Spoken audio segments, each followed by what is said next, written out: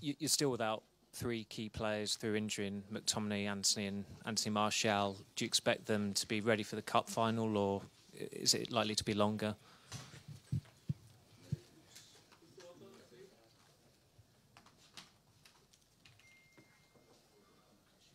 This one, so yeah, it looks good. I think they are on the way back. They're coming back on the training ground, individual. I think in the end of the week, maybe Scott can make the entree in the team. And after the weekend, we plan Anthony. But we have to see. They have, of course, making the progress what we see now. And you're coming up against a player in Frankie de Jong, who became a terrific player for you at Ajax. What is it that makes him such a special player? So I think we had like a class in 2019. There was a team. It was with a lot of fascination, and he brings a lot of that fascination. And I think he develops in the years after here in Spain. He became even better. He's a fantastic player, playing out from the back. He always has time. And so it was a pleasure to work with him. Hi, Eric. Obviously, you're without Lisandro Martinez tomorrow through suspension. How big a blow is that to you, and how confident are you that the guy next to you might be able to step up at centre-back against the likes of Lewandowski? We have many options, I think, in the squad to sort it out. And yeah, we can use Luke as a fullback and as a centre-back. We have seen in the weekend he did both, and both he did very well. But we have in the centre half also very good other options, and they did also well. And we can choose by game what we prefer. Question for Luke. Just wondering if this is the acid test, perhaps, of your development as a team this season. You've obviously done very well and won some big games, but this feels like another level entirely. Yeah, of course. It's obviously a very big game. It's one we're obviously all very looking forward to. And yeah, I think it's going to be a big test. It will show us where we are. But you know, I think where we are at the moment, we're ready for it. Eric, Xavi was very complimentary of you today. He said you're a reference point for offensive coaches, and he likes what you've done at United because it was a very difficult club to transform. What do you make of his comments, and what do you think of the job he's doing with Barcelona? I think Barca is also a very difficult club. And I think Barcelona in this moment is playing its best football since several years. But I think it's in the mind of and the inspiration of Johan Cruyff.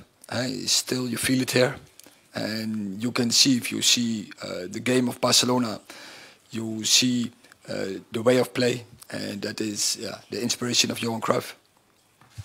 And for Luke, can we expect to see you at centre back tomorrow? To be honest, I'm not too sure yet.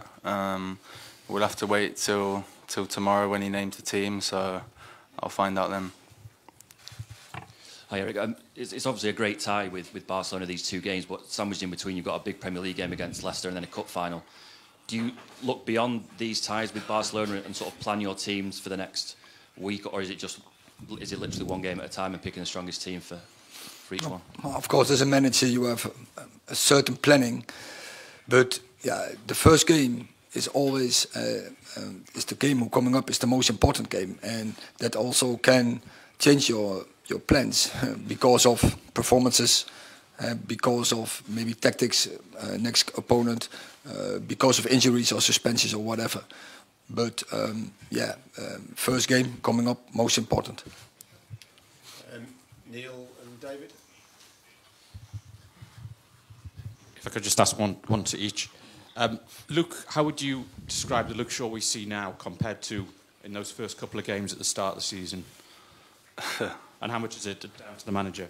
No, I think obviously not just myself, but I think the team in the first two games was was nowhere near where we should have been at.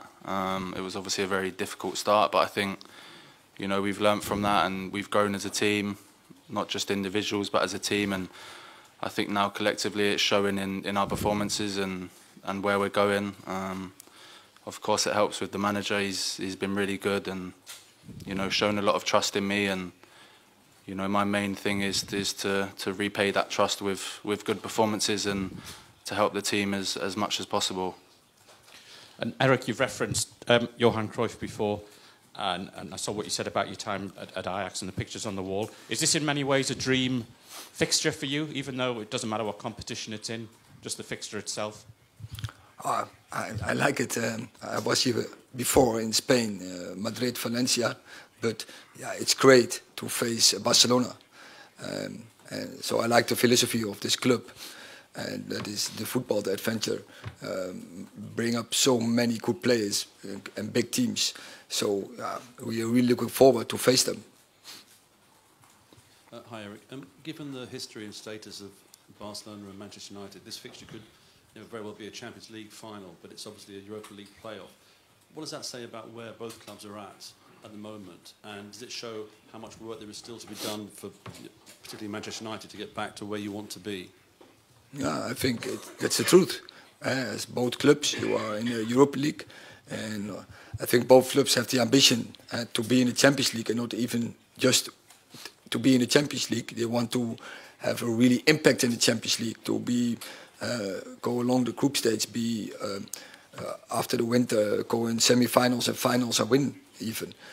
But the reality is we are in Europa League, and it tells that both clubs, they needed a reset, and I think we are both on a journey, and we are both, I think we are both in the right direction. And so I think it's exciting to face each other tomorrow night, and because it will help both clubs, because you know where you are. It's a good test, and you get challenged, and from such test you get better. So now I heard, so sorry. If you now repeat one. Ahora sí, ¿hasta qué punto ver a un Barça tan completo en defensa condiciona vuestro planteamiento para la eliminatoria de mañana? ¿Cómo afecta? Gracias.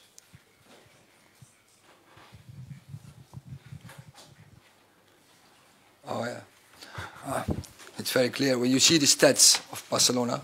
That is impressive, but I think they defend well. But I think the biggest skill is that they have so many possession, and that's so. I refer to Johan Cruyff. Johan Cruyff, one of his big sentences was, "When you have the ball, the opponent doesn't have the ball, and they can't score."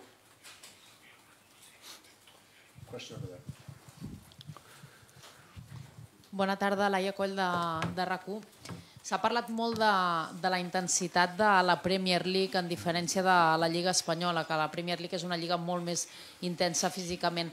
Fins a quin punt creus que hi ha aquesta diferència i si creus que això pot marcar l'eliminatòria? Gràcies. I think one thing what is true, that is, I think it's objective, that the Premier League is high intense football. But I think also the La Liga is a really strong league, and there are many good clubs in. And also I think La Liga is so high intense league. So I think I don't think there will be a big difference between the two teams on that fact. Okay, last two, one there, and then Paul Hurst. Sí, hola, Laia Tudel de Catalunya Ràdio. Ha parlat abans, li hem preguntat per De Jong, demà es tornarà a trobar amb Frenkie De Jong. A l'estiu vostè el va voler pel United. Per què creu que no el va convèncer? Per què fitxés pel United?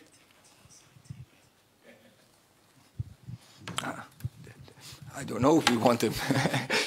No, but Frenkie is an incredible good player, and for every club in the whole world, he will strengthen the squad because he has a unique quality, and so if you can get him in your squad, your team will be stronger.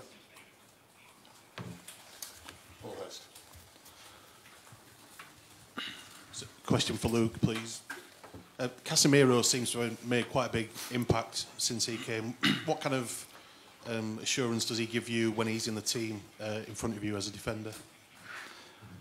Yeah, no, obviously a lot. I think it's been quite obvious to see when, you know, how important he is to the team when obviously he's been not playing. But I think for us as defenders, it gives us that sort of feeling that we know there's a lot of security, especially because, you know, with his positioning where he always is, and, you know, he loves to win the ball back and tackle, and, you know, I think that's a couple of things we always say to him, that, you know, he likes to give the ball away so he can go and win it back. But no, I think he's an extremely important player for us, and, you know, I'm very happy to have him back tomorrow night because, you know, like I said, he's been a big miss for us.